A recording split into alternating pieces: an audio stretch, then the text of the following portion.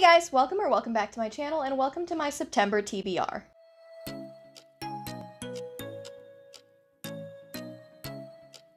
So the most important part about my September TBR is that it is Becca's Bookoplathon for the entire month, which means that the entirety of my TBR is actually based off of the prompts that I got from Becca's Bookoplathon.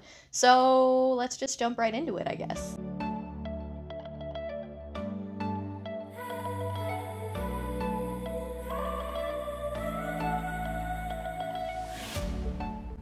So my first roll for Becca's Bookoplathon was a 4, which led me to TBR Vet, and for that I decided to pick up The Enchanter Heir by Cinda Williams-Chima. This is one of the last 4 books that I have to pick up to have completed reading her entire backlist. This and The Sorcerer Heir are... Sorcerer Heir? I think The Sorcerer Heir are the last 2 books in this particular series that I have to read, which are not related at all to her Grey Wolf Throne, what is it called? Seven Realms books. So I have completed all of the Seven Realms books. I have completed 2 out of the 4 of the Shattered Realms books, and they're on my list also, but not for this particular TBR. This one I'm reading The Enchanter Heir. So if you've never heard of the Warrior Heir Chronicles, I don't know if it actually has a name or not. If you've never heard of the Warrior Heir books, they're YA, they're urban fantasy. I've read them when I was in middle school, probably. And at the time, I think there were only 3 books out. Now there's 5. I think it's finished, though, officially. But they follow a boy who, I think his name is Will? It's been a long time since I've read the first one. Fortunately, they're pretty easy to pick up if you haven't read them in a while, so I don't have to read the first 3 again. To understand what's going on in this one, I might just look up a quick synopsis so that I'm not super behind. But you do follow a boy who is living his normal life. Maybe it's Jack. His name might be Jack, but I think there's also a Will. Don't quote me on any of this.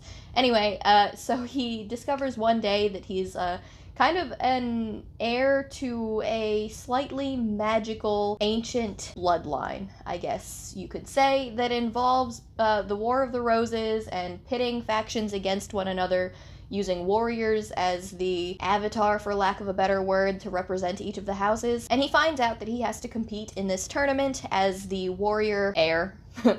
That's the name of the book. For this particular house. That's the first book. It gets a lot bigger in scope after that, but that's the general concept of this. It's very YA. It's very 2000s YA.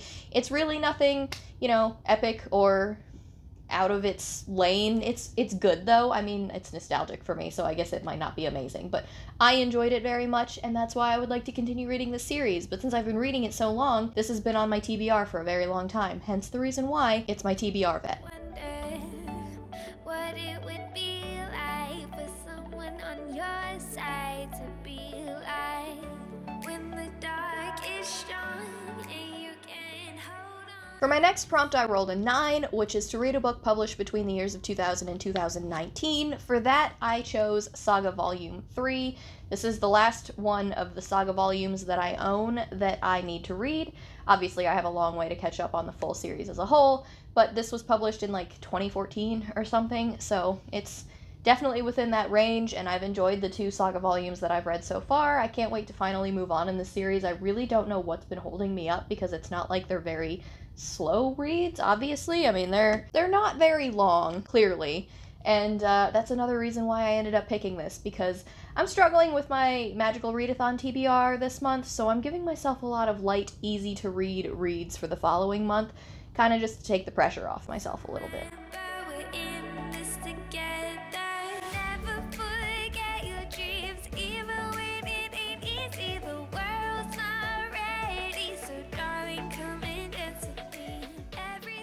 For my next prompt, I rolled a 12, which is Autumn, and for that, she said that you can do anything that has a general autumn vibe. She's not particularly picky on what that means, but her suggestions included something that was witchy or fall-themed or had, like, autumn colors on the cover or copper foiling or anything along those lines. So I've given myself a couple of options for this just because I'm not really sure which way I'm going to go with it. But the first one is How to Succeed in Witchcraft by Ashlyn Brophy.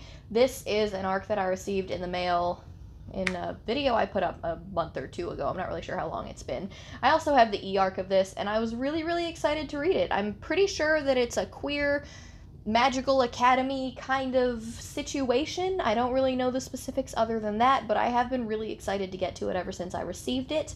And so that's obviously How to Succeed in Witchcraft, witchy vibes for sure. The other book that I was thinking about picking up is called Coven.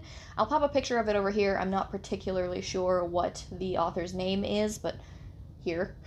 I received an e-arc of this as well, and it's like a witchy graphic novel. I think it's also queer, so it definitely falls under those same categories as How to Succeed in Witchcraft, and it kind of just depends on which way I'm feeling. I probably should have prefaced this video, but if you've been around on this channel for any length of time, all of my TBRs have a little asterisk on them that I reserve the right to change anything at a moment's notice, because I am a consummate mood reader. And so if any one of these doesn't fit the way that I am feeling at a particular time, I will probably change out the book that I have chosen for these. But this is a little guideline for me. I do like to start the month having these on the forefront of my mind so that I know kind of where I'm going with these prompts. But yeah, anyway, I reserve the right to change my mind off of either of these books, or any of these books that I've mentioned so far, depending on how I'm feeling. Promise you're not crazy, you're right where you're supposed to be, so darling, commit to be. For my next roll, I rolled a 7, which is a book written in third-person POV.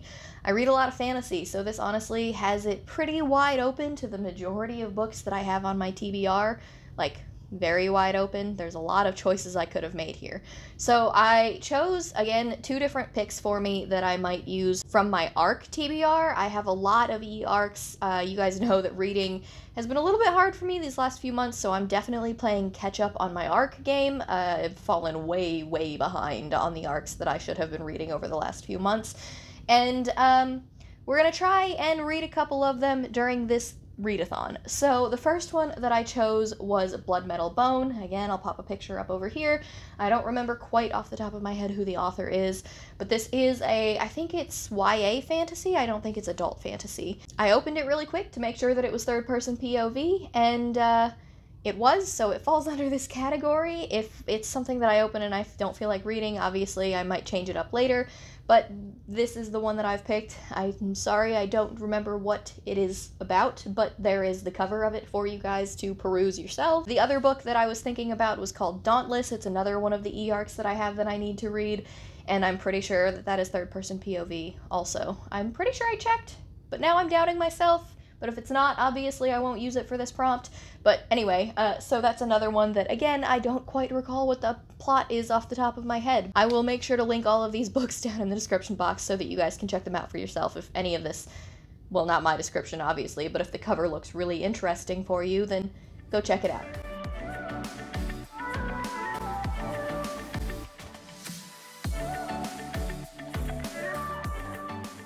Next, I rolled a 3, which led me to Winter, and again, she said anything that gives off a general wintry vibe, something like a white cover, or snowfall, or I think she said epic fantasy. I don't really get that, but it's Becca's guidelines, and so that's what I'm going to use. Epic fantasy doesn't necessarily give me wintry vibes, but I'll go with it. I'm fine with that. Not that I actually use that for either of my picks. Again, I chose 2 books because I like to give myself options. So the first book that I chose is The Hitman by Katrina Jackson.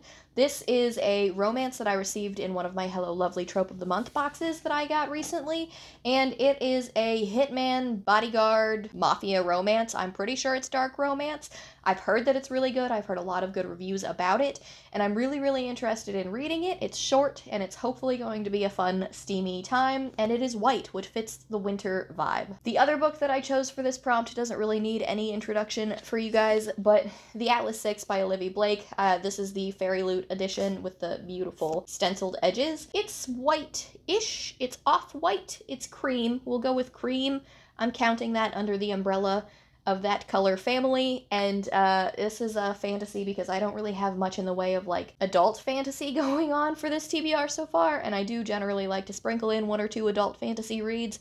So if I decide that this is something I would like to pick up instead of The Hitman this month, it is there as an available option. But again, I don't think it needs any introduction. This has been all over the bookternet for the last like 7 months maybe, but I will finally be joining the troops of people that have read it. Ever wonder what it would be Now, as you may have noticed, when I rolled that 12 to get to the autumn square, it was double sixes, which means that I had to add a 6th book to the 5 rolls that I used for Bookoplathon, and the 6th roll gave me a 9, which once again led me back to TBR Vet. For this, I do have only one book picked out, but I mean, who's to say which direction I'm going to go with this? There's a lot of TBR Vets that I own. Probably some from my unhaul cart that I probably should have chosen in its place, but instead I went with Assassin's Apprentice by Robin Hobb. This is probably not the best choice for me, because it's epic fantasy and it's large, but I've had, not this version, I did get this version recently, but I have had a copy of Assassin's Apprentice in my library for the better part of 6 or 7 years now. It's been with me for a long time. It is time for me to finally jump onto the Robin Hobb train. I have caught up on my Sanderson, I have caught up on a lot of the big epic fantasies that I've wanted to. It's time for me to start with the world of Fitz, and I am very excited that I have this beautiful anniversary edition to read it from, because the illustrations in this are absolutely gorgeous, if you guys haven't seen those. So yeah, I would like to start reading Assassin's Apprentice this month. Send me all the good vibes, because I don't necessarily know that this is going to be something for me. I've heard that her prose can be a little bit lyrical-y, which is not really my thing, but hopefully I'll enjoy it, because I know that a lot of people do end up really, really loving the series when they didn't think they were going to. So Assassin's Apprentice is for sure on the list. And there you guys go. I ended up picking 6 books for this month. We will see how that goes, because I think that I am going to end up treating the doubles roll, my final one, as like a, if I get to it, great, if I don't get to it, kind of a thing, because that's, I'm struggling to reach the 5 books that I needed to reach for the current month for Magical Readathon. It's not really a slump. I've just been reading very slowly because I've been enjoying what I've been reading. I've just been taking my time with it. So yeah, we'll see how the month of September goes. I would love to see all of your guys' TBRs for September and Becca's Bookoplathon. I hope that you all have a good reading month. I hope that we all have a good time, because Becca's Bookoplathon is always really, really fun. But that's it for this one today, guys. So don't forget to like, comment, and subscribe. It really helps out my channel. Down in my description box, you're going to see links to my Goodreads, my Twitter, and my Instagram in case you guys wanted to follow me on any of those. But that's it for me today, guys, so I'll talk to you in my next one. Bye!